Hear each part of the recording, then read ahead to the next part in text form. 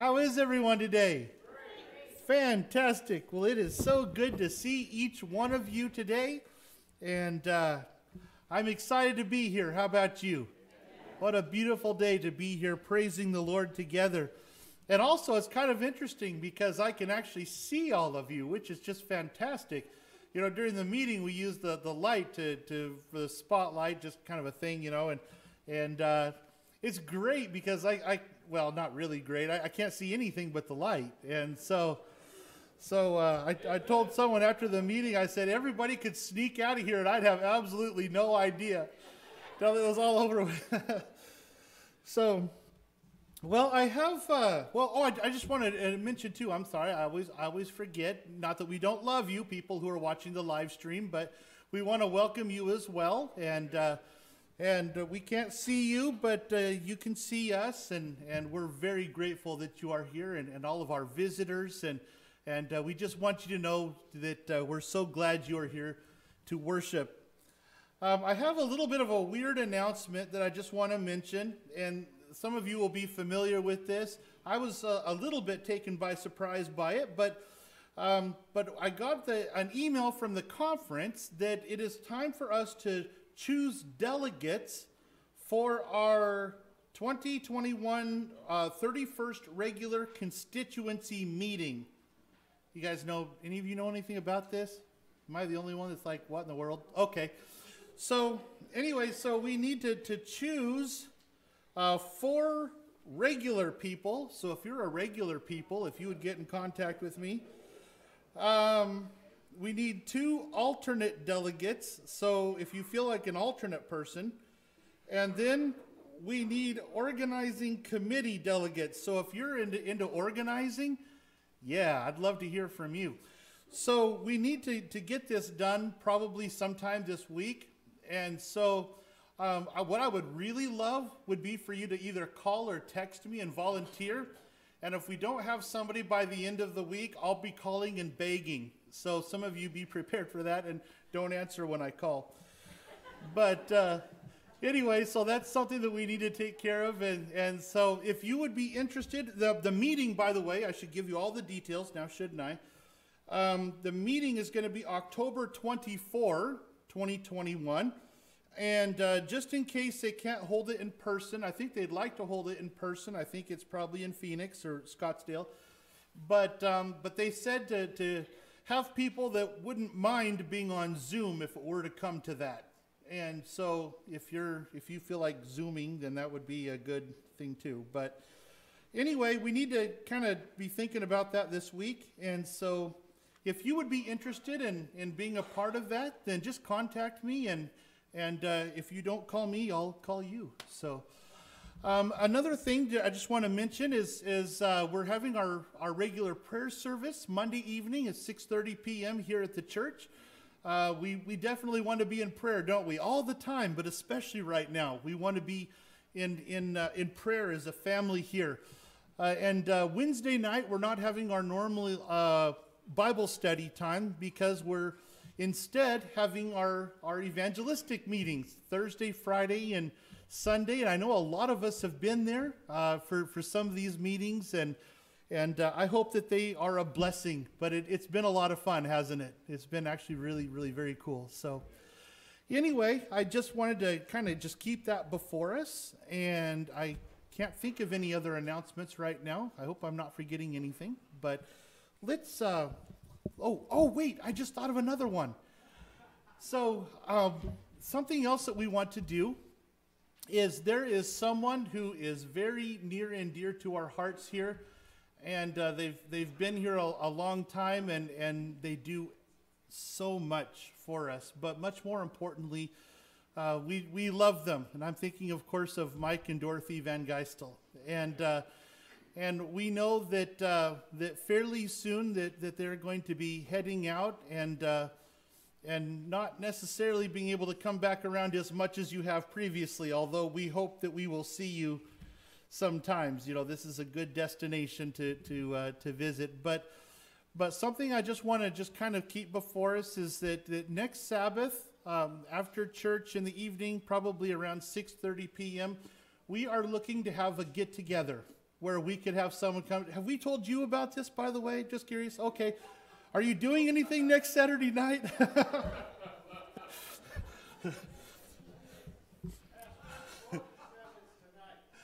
Yeah, you know what? That ended up kind of not working. So I apologize. That's my fault that it didn't get changed. And thank you for mentioning that, though, Pastor. That we had hoped to do something this evening, but then some of the organization wasn't going to be able to happen, basically. And so I forgot that we had gotten that put in the bulletin for this week. That's my fault, not anybody else's. But anyway, so we're going to aim for next Sabbath then, and we'll do that next Sabbath at 6:30 p.m. Everybody able to come? What do you think? Oh, there's a lot of hands, so that's good. But we definitely want to get together, and we just want to let you know in 1,000 different ways how much we love you and appreciate you, and how tempted we are to flatten the tires on your moving van and all those things. So anyway, we really hate to see you go, but let's bow our heads together and seek the Lord this morning. Heavenly Father, thank you, Lord, so much that we can gather here together as a family. We're here because we love you and we love each other. We enjoy fellowshipping together. We enjoy worshiping together. And we know that this is what heaven is going to be like when we can be together for all of eternity. And we will be able to enjoy being around your throne. What incredible joy we have to look forward to. And so this morning we are asking you to send your Holy Spirit and to just fill us with that gratefulness and joy that we have this eternal future to look forward to. We are your children. We are your sons and daughters. And we are your friends, Lord, and we love you ever so much. So I just pray that you'll send your Holy Spirit to be with us in a special way. Just fill our hearts, fill our minds, stay close to us. And I pray that this service will be an incredible blessing to each one because of the incredible God that we serve. Thank you, Jesus. In your name we pray. Amen.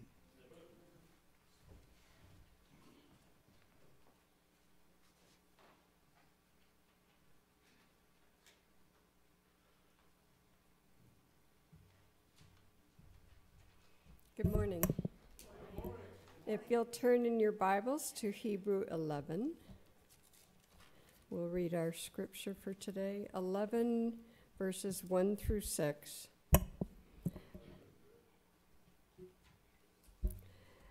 Now faith is the substance of things hoped for, the evidence of things not seen. For by it the elders obtained a good testimony. By faith we understand that the worlds were framed by the word of God, so that the things which are seen were not made of things which were visible. By faith Abel offered to God a more excellent sacrifice than Cain, through which he obtained witness that he was righteous, God testifying of his gifts, and through it he, being dead, still speaks. By faith Enoch was translated so that he did not see death, and was not found because God had translated him. For before his translation he had this testimony, that he pleased God.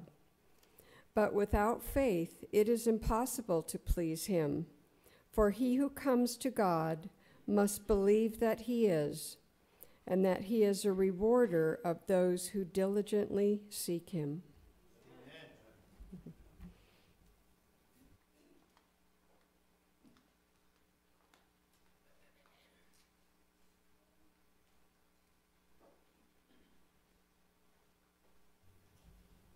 Again, it is that time for the offering and the tithe to be received into the hands of the one that is special to us, because he gave us so many different ways to think about why we're here today and why it is that we've chosen to give from a sense of sorts in our daily lives.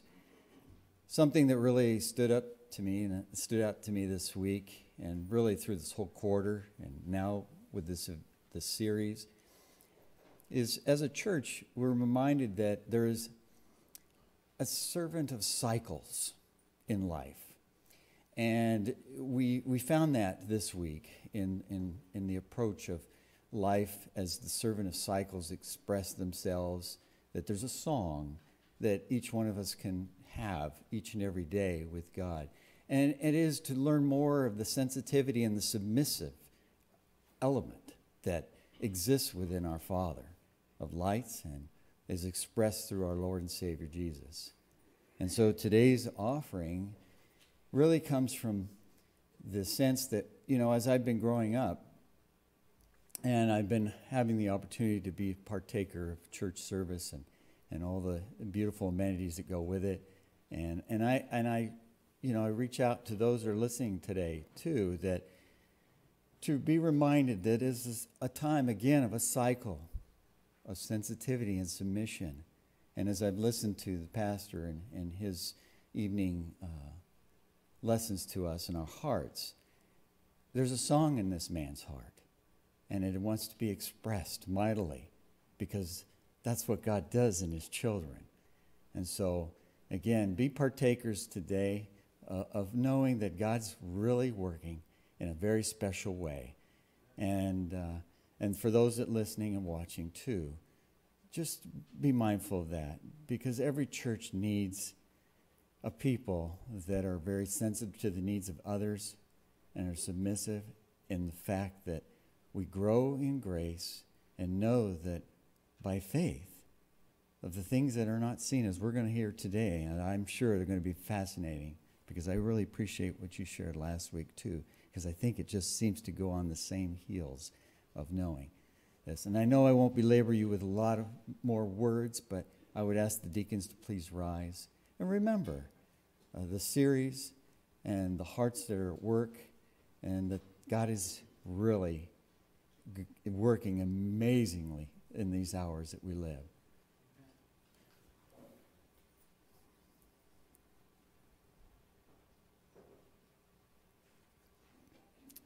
Shall we bow our heads? Father, it is with great earnestness that we come to you. Our hearts are yearning to know more of you. That's why we're here today. And for those watching and listening online, our hearts go out to you today. And the prayers that we think and reason with each day, it's important that we never forget what you've come to bless us with. Even though it seems like at times those curses just seem to agitate. But Lord, you knew the cycles. You know the evidence that each one of us must come to realize about you. And with the tithe and offerings today, I feel is a very important one, because it is one that teaches us humility, one that teaches us how to serve and to come to serve. Thank you for honoring us with the means, and we ask your blessings to rest upon them as we give. In Jesus' name, amen.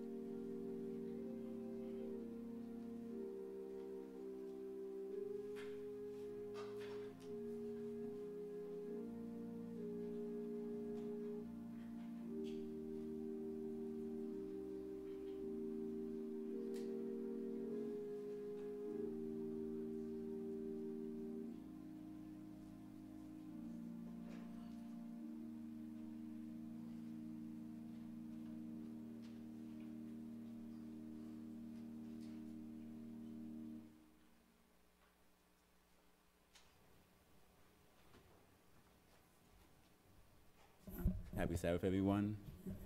It's time for prayer. Kneel if you're able to.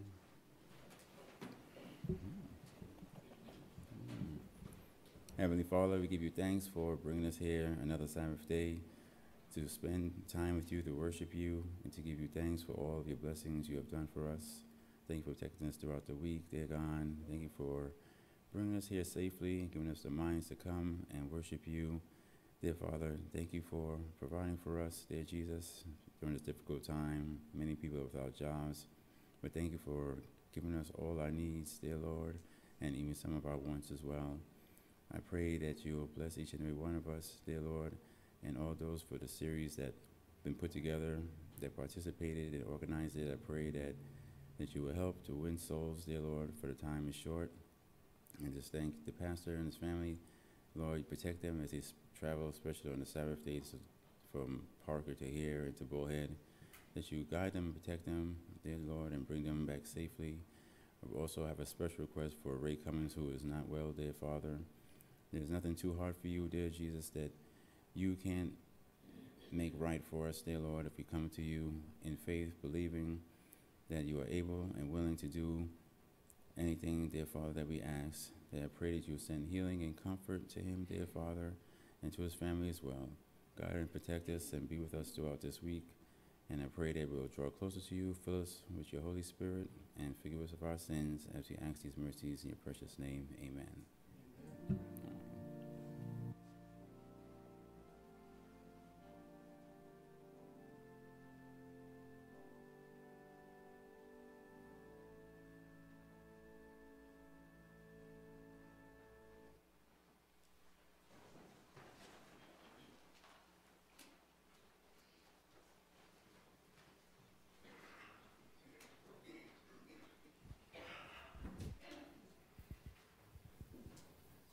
While our first special music is taking its place, I wanted to make a couple comments. I first knew of Marvin back in the 80s up in the state of Washington, and he sang first I knew about it, he sang bass in another type of organization like the Heritage Singers. Their leader had been a member of that organization. And Marvin, I'd see him sing with different groups, always singing the bass. And I later became a teacher for his children, and then a couple years later taught his niece and nephew. So I've been around Marvin in many other aspects as well. But he comes here quite often, visits the Cools, and I just wanted to make sure that you understood who he was and what he has accomplished in his life, and we're very thankful that he's here this morning.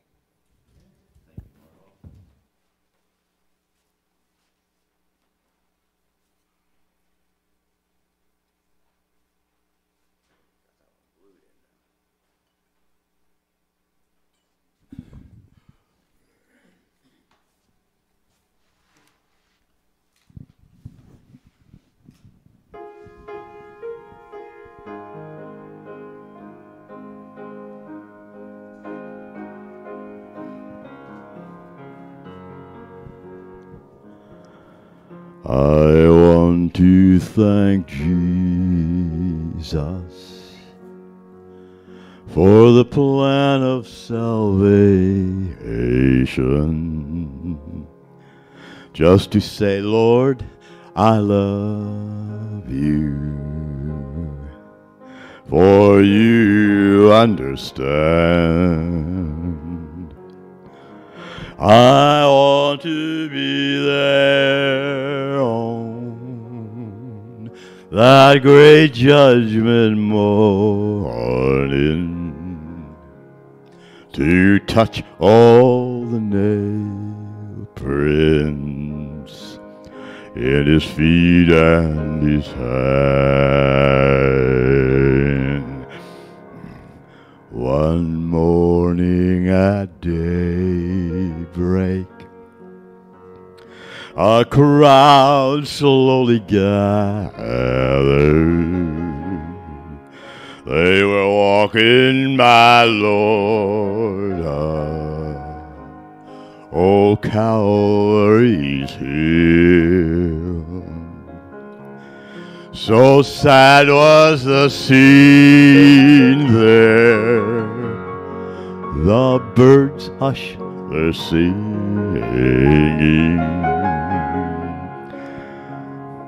Like a lamb he was humble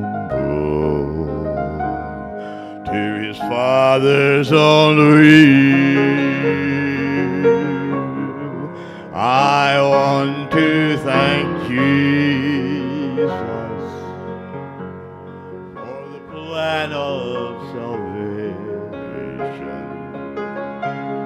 just to say, Lord, I love you.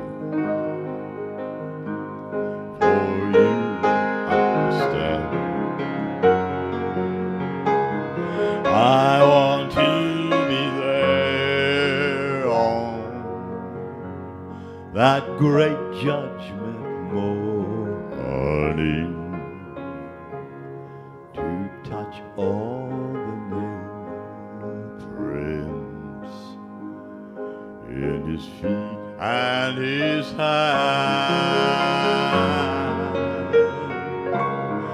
I want to thank Jesus for the plan of salvation, just to say, Lord, I love you. For you understand. I want to be there on that great judgment morning, to touch all the nail prints in his feet and his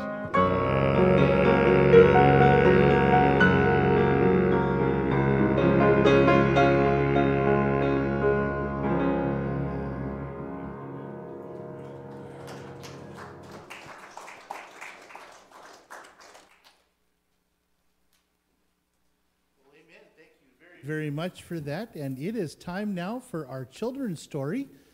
So if all of our young people would like to come up to the front, then Yvonne has a story for you.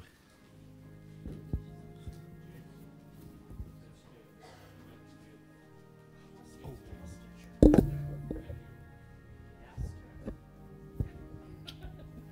put it away yet.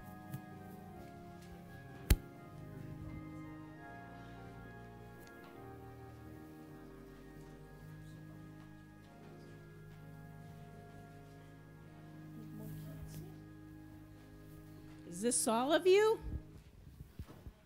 I'm so happy to see you. Okay, you guys come up one by one and tell me your name with a smile. Wyatt. Good morning, Wyatt.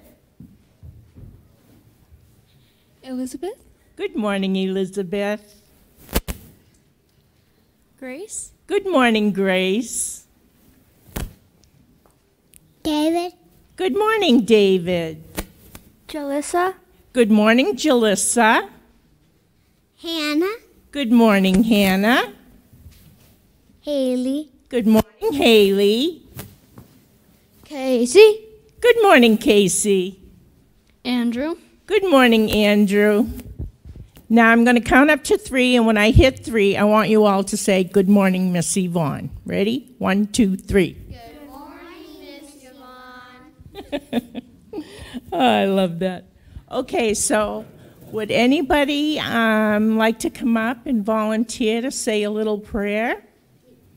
Oh, Hannah, here, hold the mic. Okay. And now talk, go. Dear Jesus, please help us have a good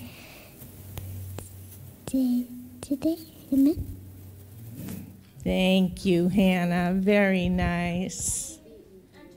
Oh, next week.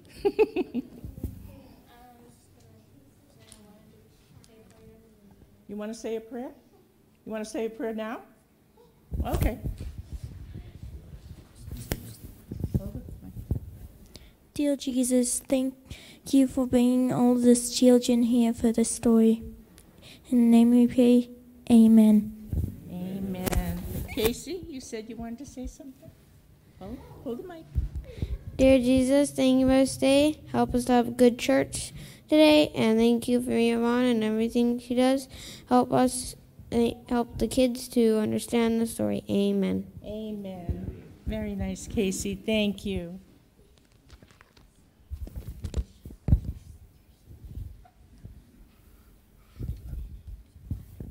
Today's story is entitled, Could It Be True? After Jesus died, his disciples stayed together in one place, and they kept the door locked. They were afraid of the leaders and the rulers who had arrested Jesus and killed him on the cross. They didn't want anything else bad to happen, and then they heard good news from the woman who had gone to Jesus' tomb. The woman said, Jesus was alive. His body was not in the tomb.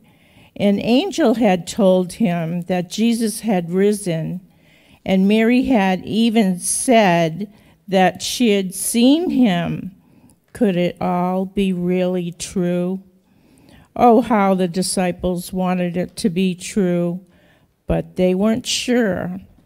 And then that evening, while they were together in an upper room, the door locked. Suddenly, Jesus was standing right there too. Could it really be him, or was it a ghost? The disciples didn't know what to think or what to do. They were afraid. There's Jesus in the white. See him? See that? Do you think that would be scary? Do you? To suddenly see Jesus there?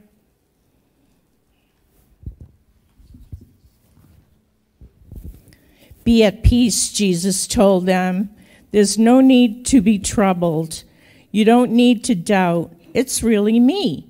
See my hands and my feet? He showed them, the disciples, the places in his hands and his feet where the nails had been.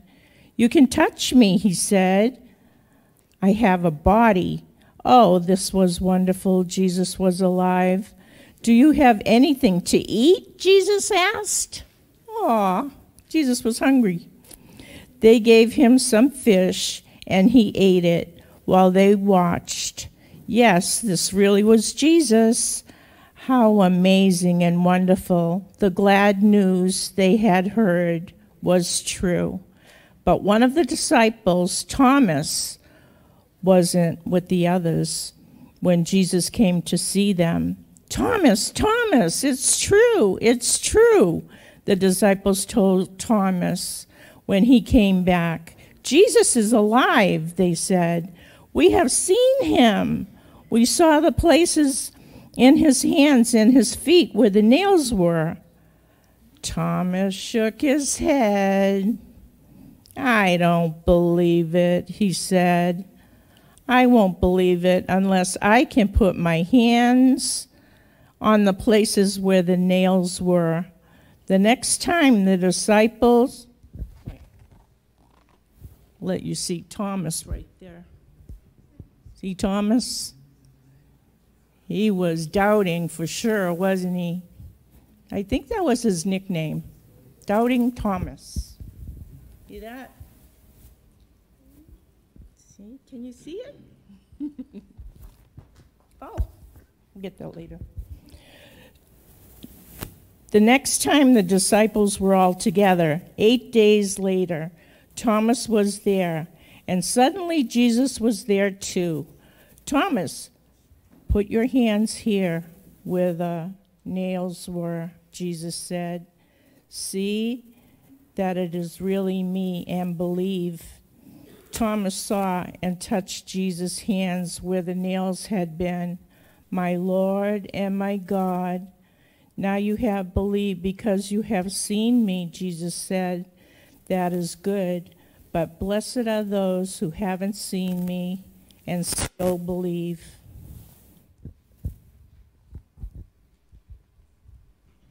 Wyatt.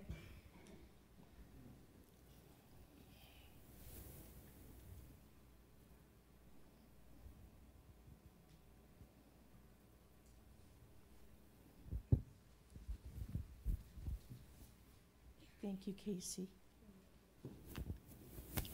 In some places, children learn to say yes, sir, and no, sir, yes, madam, and no, madam, as a way of speaking politely to grown-ups. In Bible times, people often call men my Lord to show them respect and be polite. But when Thomas called Jesus Lord, he was not just being polite. Thomas called Jesus Lord because he understood that Jesus is God's Son, the ruler over all.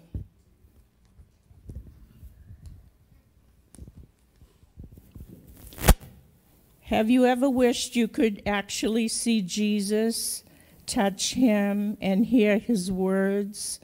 Are there times you want to sit down with him and get his advice? Thomas wanted Jesus' physical presence, but God's plan is wiser.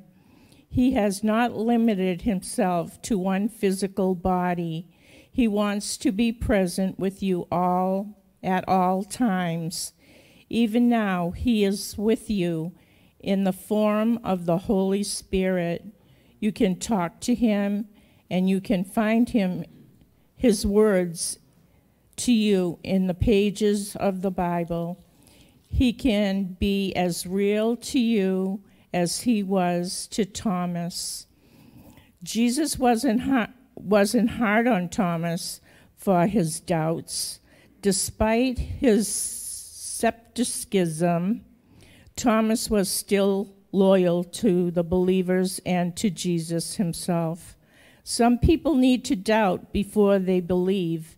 If doubt leads to questions and questions lead to answers, and if answers are accepted, then doubt has done good work.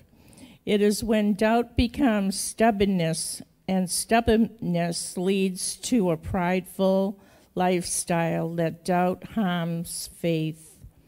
When you doubt, don't stop there. Let your doubt deepen your faith. As you continue to search for the answers, Jesus' resurrected body was unique. It was not the same kind of flesh and blood Lazarus had when he came back to life. Jesus' body was no longer subject to the same laws of nature as before his death. He could appear in a locked room, yet he was not a ghost, because he could be touched and he could eat. Jesus' resurrection was literally and physically. He was not disembodied spirit.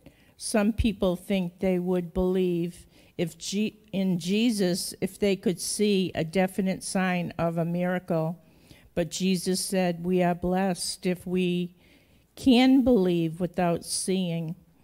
We have all the proof we need in the words of the Bible and the testimony of believers.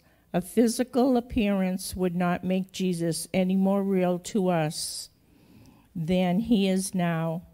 The good news includes everything we need to know, to believe that Jesus is the Messiah, the Son of God, through whom we receive eternal life.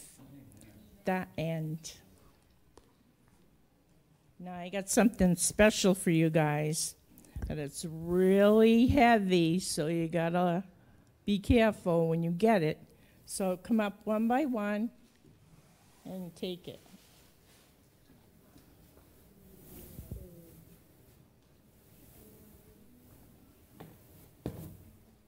Which color do you want?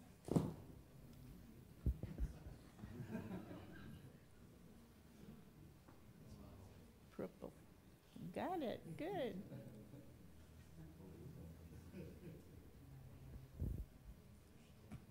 Okay, go.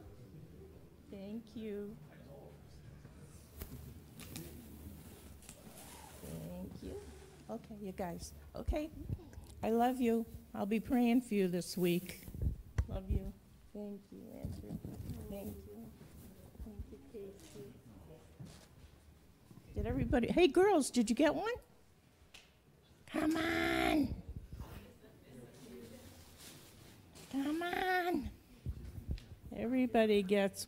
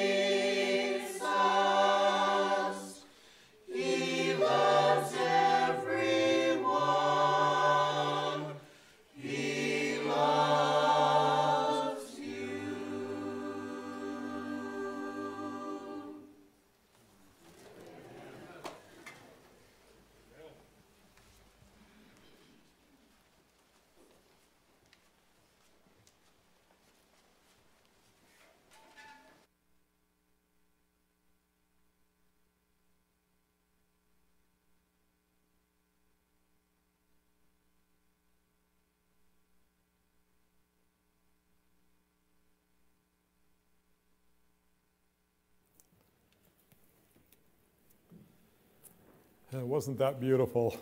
I loved both of those special musics. They both had such a tremendous message for us. And we appreciate that very, very much.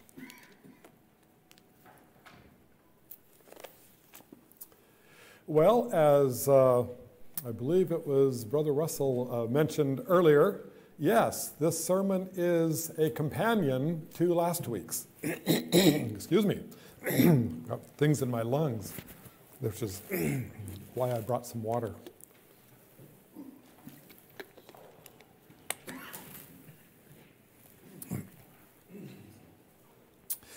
Yes, what was our topic last week? It was prayer. Exactly. And now, this week, we are looking at Hebrews chapter 11.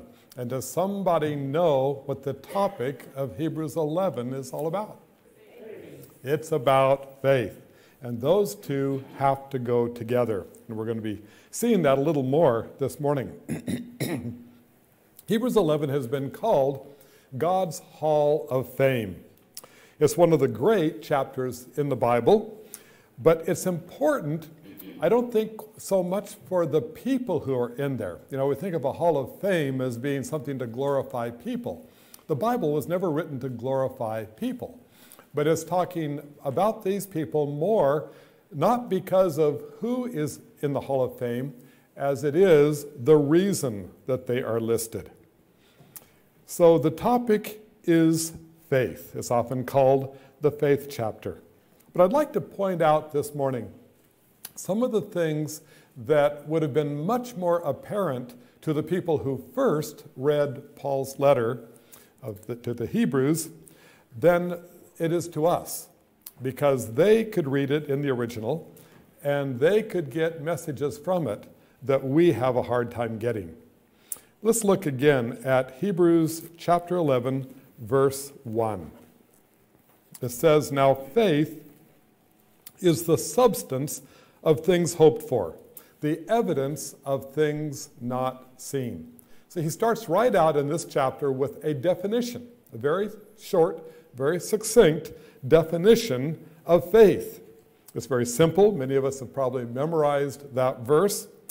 But I think it says a lot more than most of us are aware of. So I want to look at it in some detail, looking especially at one particular word in that verse, the word that in the King James and New King James versions of the Bible, probably a few others as well, is the word substance. Faith is the substance of things hoped for. It is said that when scholars were commissioned by King James I of England to translate the Bible into English, into what we call the King James Version of the Bible, they came to this word in the Greek and they didn't know what to do with it. It's one of those words that wasn't used very often in the Bible. It's only found in 3 other places, and they were such different contexts that they didn't shed much light on how this word should be translated.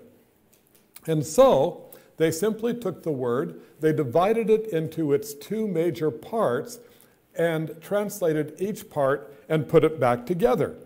Now, we are acquainted a little bit with some of the Greek that is here, because the word in the Greek is hypostasis. Now, some of that has been brought directly into the English in ways that you will recognize, because the first part is hupa, or hypo, and it refers to something under, either like a hypodermic needle, which goes under the dermis, under the skin, so they call it hypodermic, or something there's too little of, like hypoglycemia, if you have too little blood sugar. And so the hypo is something under. Then the other part of it, the stasis, often pronounced stasis, usually refers to stopping or standing, such as stopping the flow of blood or other body fluids, rather than, that it's standing rather than flowing. And so the entire word has been brought into the scientific world in the word hypostasis, or hypostasis, where it's used to mean a foundation or a material that settles to the bottom of a liquid, and so it is under. It is something standing under. So the King James translators put the two parts of this word together using the prefix sub for under and stance for standing, and came up with quite a different word, substance, or substance. And so now we have in our King James Version, or New King James, the word faith is substance. It is the substance. Now, since 1611, we've had over 400 years to learn more about that word, and quite a bit has been learned about it. In fact, it's been found that when they look at other sources besides the Bible, that it could be a very versatile word that was used in quite a variety of different ways. And one of the interesting, and it turned out commonly used meanings of the word in the days of Paul is demonstrated by the true story of a wealthy woman of the Roman Empire by the name of Dionysia. Dionysia, and this is a true story, Dionysia ran into legal problems. It appears that there was a dispute over the ownership of some land that she felt like she possessed, and so she took the matter to court. Well, unfortunately, she lost her case. But in one of the documents, she is said to be a woman of set jaw and grim determination. Now, you may remember we talked about a widow lady last week that was very persistent. She was always going after the judge trying to get justice. Well, this lady seems to be a little different, except that this lady is wealthy. And true to her characteristics, she wasn't satisfied with the outcome of the court trial.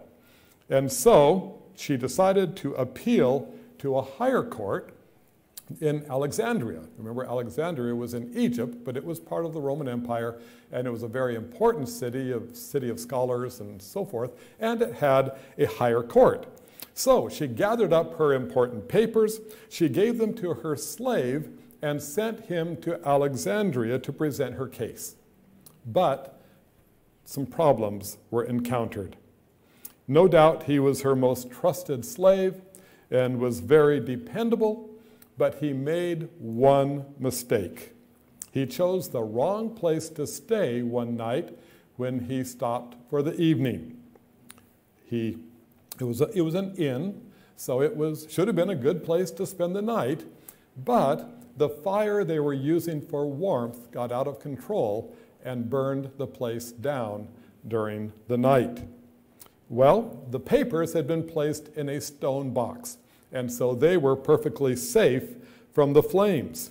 But sadly, the poor slave did not fare as well. And so the papers were carried no farther. That was the end of that journey. Furthermore, apparently no one ever went through the wreckage or tried to rebuild the inn or have anything more to do with it, and so it remained there, undisturbed as the sands of time, little by little, covered it up until nobody even knew it was there.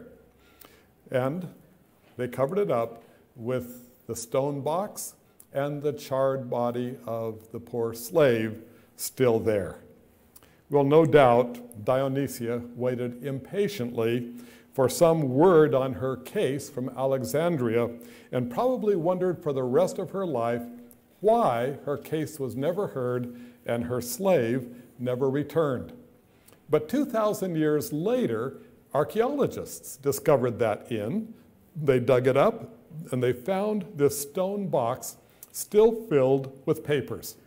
They took the papers out and they found where Dionysia had written a cover letter for the contents of that stone box.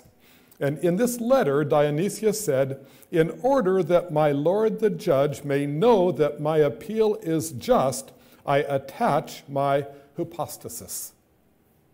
Now, the attached document was translated and was found to be the deed, the title deed, to the piece of land which she claimed as her own possession, the evidence of her ownership. And so we find that when used in its technical sense, which may have been what Paul was thinking of, hypostasis refers to a deed or a title deed, proof of the possession of something else. And the writer of Hebrews may have had this very idea in mind when he wrote so beautifully about the experience of true faith. When we are in a faith relationship with God, we hold title to everything that he has promised us. We may not be able to hold the item in our hands, we may not be able to see it with our physical eyes, but we own it nonetheless. When we see this meaning, I think we can see why Paul put special emphasis on certain stories that he told in his Hall of Fame in Hebrews 11. For example, he spent more time talking about Abraham and Sarah than anyone else in the entire chapter, probably because they best illustrated what he was trying to convey, what he was trying to say. Abraham, you remember, was living very comfortably, probably on a large estate in the beautiful and very civilized city of Ur of the Chaldees. It was positioned in Mesopotamia, that many of you have in your history classes learned was the cradle of civilization. Mathematics and other things were at an advanced stage for that period there in that region. And this city was probably a very, very beautiful city, and Abraham was probably one of the wealthiest residents of that city. Probably had a large estate, may have had other outbuildings for his servants and so forth. Very comfortable. He had it made. And what did God ask him to do? He asked him to leave.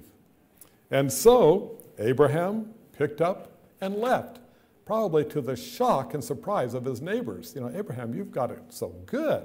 Why are you leaving? And where are you going? I don't know. God just said to go, so I'm going. And so he moved by the usual route almost 1,000 miles from where he lived to a land that was totally in the possession of other people. And Paul admits in verse 13 that Abraham never lived to be recognized as the owner of that land. But he knew he was the owner because he had the title deed to that land. God had given it to him, and that was enough for him.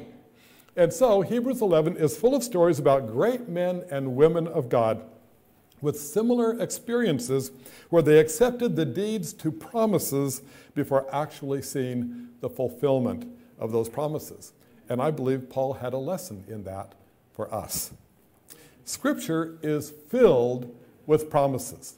I don't know if you've ever gone through and tried to list the promises, but there are thousands of them, and they are there for us, but they are worthless without one added ingredient. They are there for us, but they are totally out of our reach without the hand of faith holding the key. And what is the key? What we talked about last week, prayer. We need the key of prayer in the hand of faith to unlock heaven's storehouse.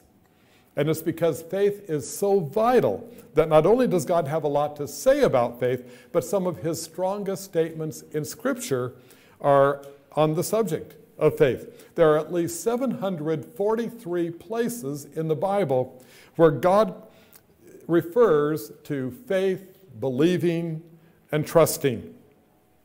God goes so far as to say in Hebrews 11, verse 6, that without faith, it is impossible to please him.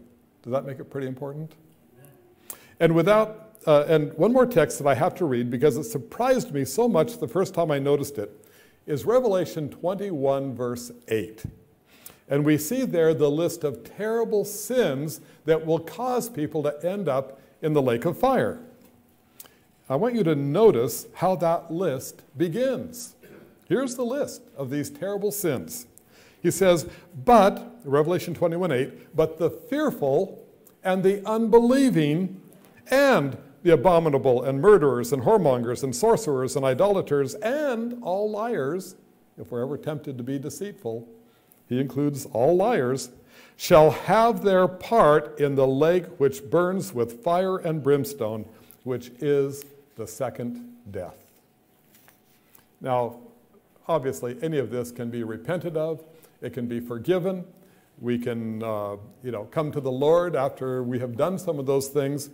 But it's interesting to me that the fearful and the unbelieving, those without faith, are lumped together with murderers, whoremongers, sorcerers, and idolaters. Does it sound like God is pretty concerned about whether we have faith or not? Very concerned. So this morning I'd like to talk a little bit about some of the elements that I think make faith so vital. It's a broad topic, we could spend weeks on it, but I'm just going to notice 4 things that I believe faith does for us.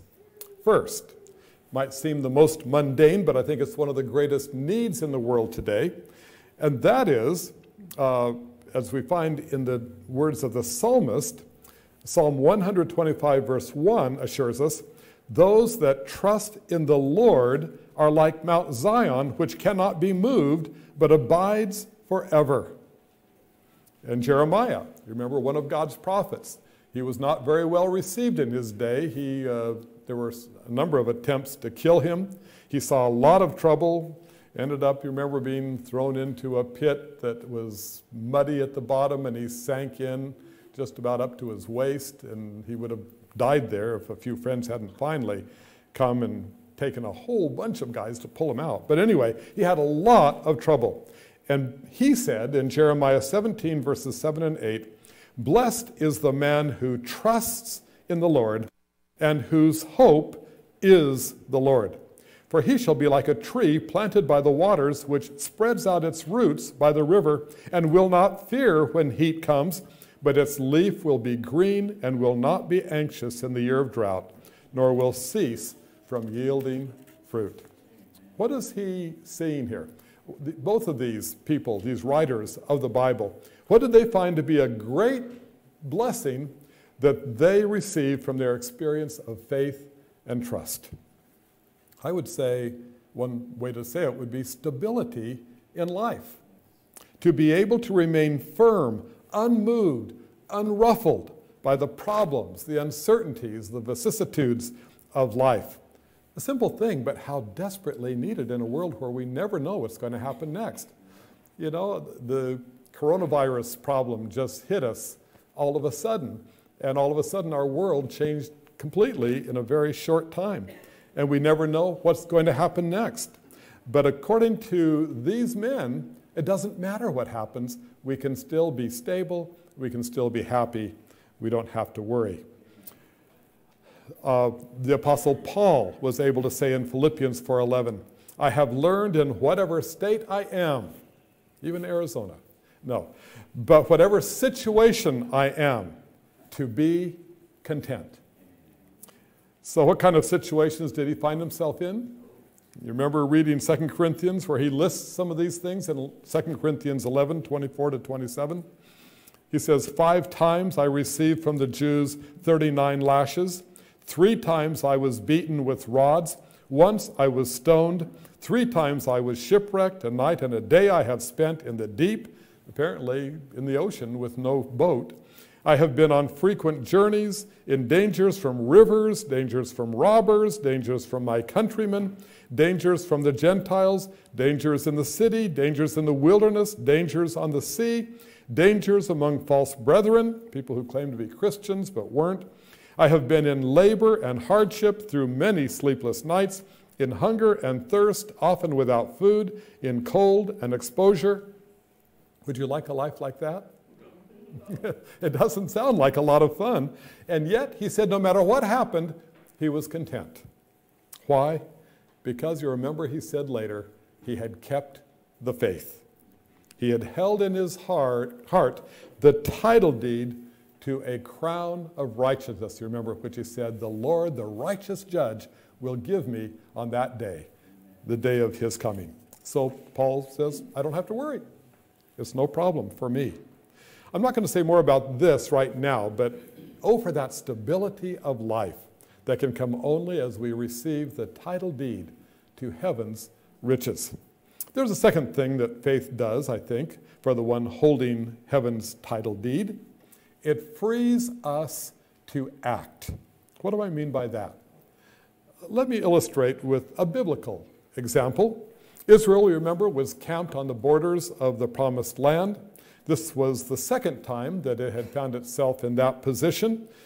And 40 years before, it had sent spies into the land, you remember, to see if the land really was as good as God had said it was, and to see how difficult it would be in human terms to take possession of. We know the story of the report of the spies bearing the good news that the land was more fabulous than they had even imagined, but the bad news that they couldn't possibly take it. They could never take possession of it. Well, we know that the result was tragedy. The people first became despondent about the bad news, and then they became angry. Angry with God, angry with Moses for leading them to a land, spending 40 years in the wilderness, and they couldn't take it. And then they became so angry that they decided they were going to kill Moses and Joshua and Caleb because they wanted them to go ahead and go on in. What had happened? They had lost the title deed to this land. They had held it in their possession for 400 years, more than 400 years. You remember, God had given it to Abraham when he left Ur, and he had passed it on to his son Isaac, and then passed on to Jacob, and then to the sons of Jacob, who became the heads of 12 tribes, and they had held that through their slavery in Egypt. All this time, for over 400 years, they held on to that title deed. And finally, when they got to the land that God had promised them, they lost it. They couldn't go in. They had lost their faith. The Apostle James tells us that faith without works is dead. I would suggest that worthwhile works without faith are impossible. We can't do it. They didn't have faith, they didn't have their title deed anymore, and they were paralyzed.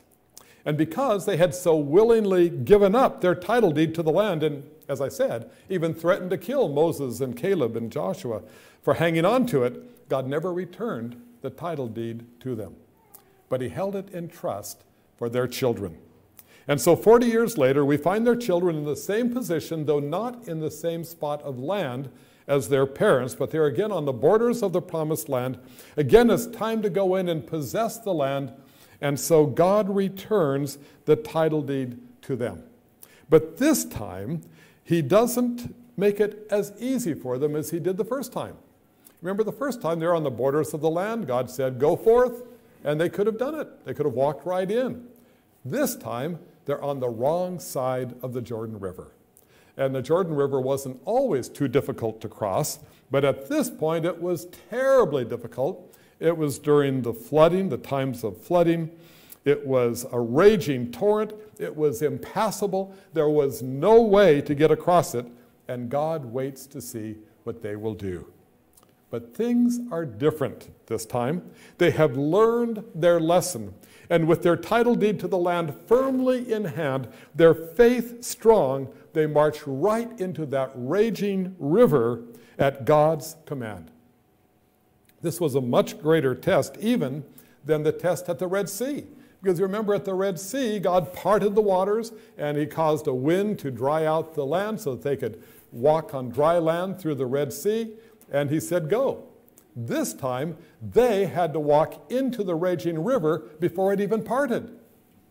They had to start out wading across a river that was too deep for them before God opened the way. But this time, with their faith strong, their title deed clutched tightly in their hands, they have the freedom to act. No longer are they paralyzed as their parents were. They move forward, the way opens before them, and they enter the promised land. That is what faith does. And I think we find examples of this maybe even in everyday life.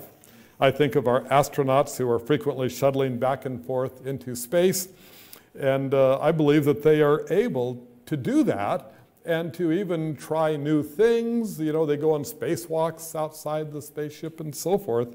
because I think they have implicit faith in a competent, caring ground crew in Houston, that they feel like they're going to take care of them. They've got it all worked out. And faith frees us to act. It can free us to do great things for God. But there's a third thing that faith does for us. And that is faith opens the way for relationship. The entire great controversy that we are in the middle of right now, being waged between God and Satan, has been allowed to go on because of this principle.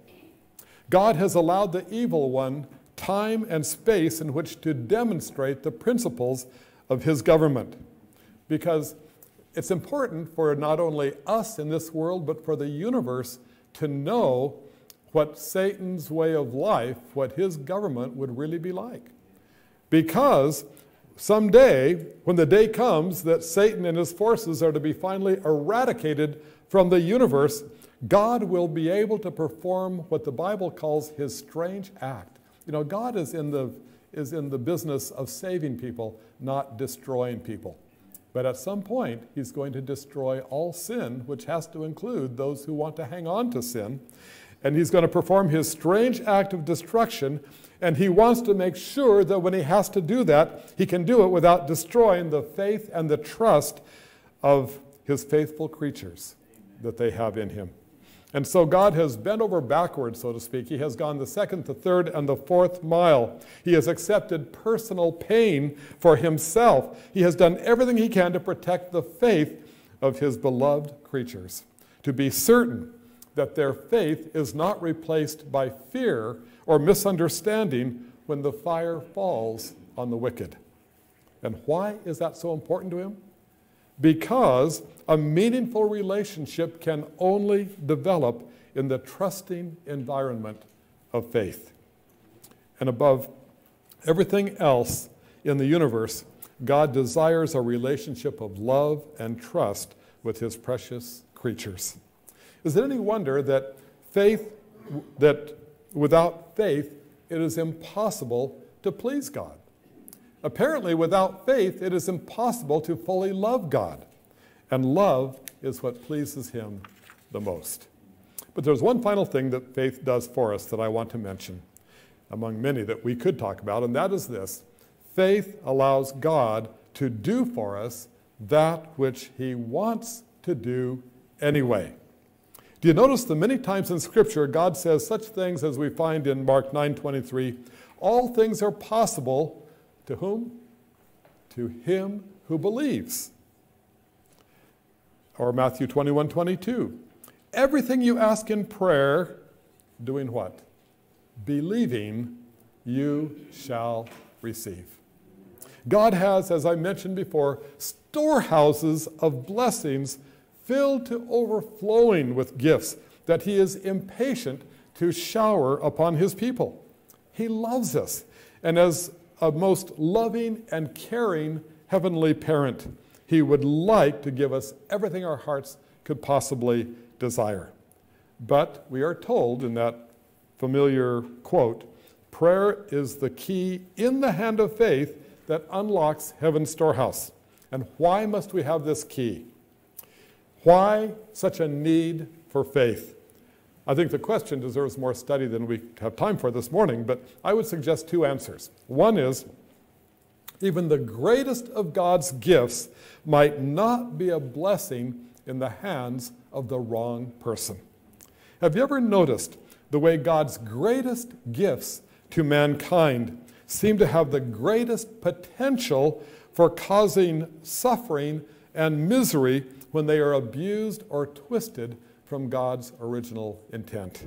For example, from the time humans were created there in the Garden of Eden, God has wanted fellowship with them. You remember it describes how Jesus would come down in the cool of the evening to visit with Adam and Eve. He didn't create this world to be just a interesting thing to watch, a zoo or an aquarium or whatever. He created this world to be a beautiful place for us to enjoy, and he created us to be beings that would love him and he could love in return, because God is love. And love has to have an object. And God wanted us to be his friends. And so he created us with an innate desire, even a need to worship, because he wanted us to want him. And the universal practice of religion, you go anywhere in the world and people worship something.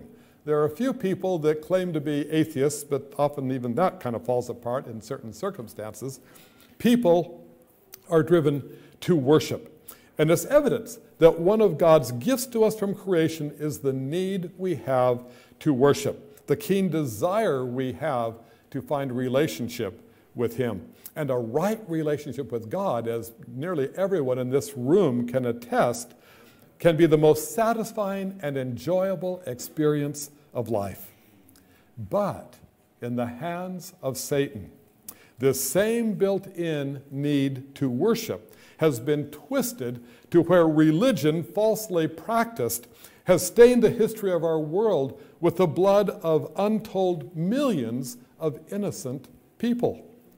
From the time of Cain and Abel, through the time of the terrors perpetrated by the church of the Middle Ages, and down to modern times, even today, in the 21st century, millions of people have been killed and tortured in the waging of holy wars, they call them, campaigns against heretics, and what some religions call infidels, various forms of religious intolerance. False religion has caused tremendous suffering. Likewise, another of God's greatest gifts, also originating in Eden, is marriage and the family and the love that should cement family relationships. But how many can testify to the fact that this wonderful gift that can bring such happiness can also bring the deepest pain if something goes wrong? And I could go on. Again, it appears that the greater the potential of a gift of God for good, the greater is its potential for harm in the hands of Satan.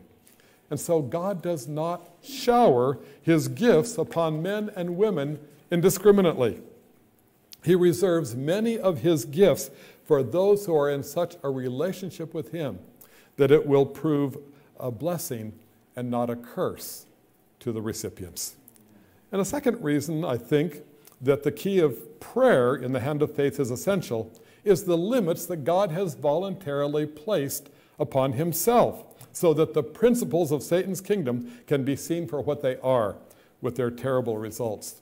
And that, as kind of mentioned already, that's one reason why there is still pain and suffering in this world. God, we can say, well, God has the power to stop all of it. He could, but he can't, and let the universe see what Satan's way is like. And so he has to allow a lot of it to take its natural course. In order to ultimately eradicate sin from the universe while retaining the love and trust of his creatures, in a certain sense, God must play fair, in a way that the whole universe will say, yes, God, you did everything you could to save these people. Your love is evident, and we can understand why you have to destroy sin and sinners. So there are ways in which he would like to intervene on our behalf, but he cannot unless he can point to us before the universe and say, these are my children. They are begging me to intervene in their behalf. They are trusting me to do it. I have to do it. And the universe will say, yes, you really do. The story of Job gives us some insight into this interaction that God has with other beings and even with Satan. So it's vital for God's people to reach out to him with the hand of faith. So what about us today? Luke 18:8, Jesus said, when the Son of Man comes, will he really find faith on the earth? Unfortunately, there often isn't very much. But to every human being has been given, the Bible says, a measure of faith. God has placed within each of our hands a measure of faith like a mustard seed. But in our hands, it can grow or it can die. By spending time to get better acquainted with our God, with our Savior, our faith and our trust in him will grow. And then as we accept and as we act upon the promises that he has made for us, again, we will find him to be trustworthy and our faith will grow. The potential is tremendous. We have access to the storehouse of heaven's blessings. We can have within our hearts the title deed and everything that it can offer us. And it is in this sense that I believe what the Bible means when it says that we can have eternal life right now. John says in John 6:47, he who believes has, not someday will have, has eternal life right now. Now, that doesn't mean that we won't sleep in the grave for a while, but it means that we can have today the title deed to God's greatest gift, eternal life with him. We just need the title deed, the faith to believe it.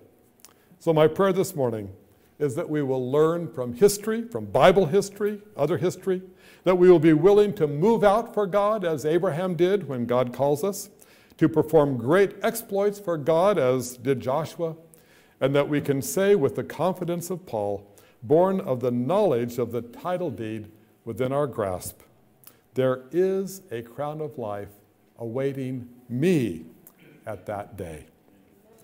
Father in heaven, we thank you that you have been so good to us from creation. You have done everything you can to give us a good and happy and fruitful life here. And then when everything went in the wrong direction, you came to save us. And now you want us to have the faith to know that you are coming again, as we just sang about, and that we can have in our hands right now the title deed to assure us that you have a crown of life waiting for each one of us. Amen. Lord, give us the faith to accept, to believe, and to act upon your promises to us so that we can have all that you want us to have now and look forward to eternal life as well. We ask in Jesus' name, amen.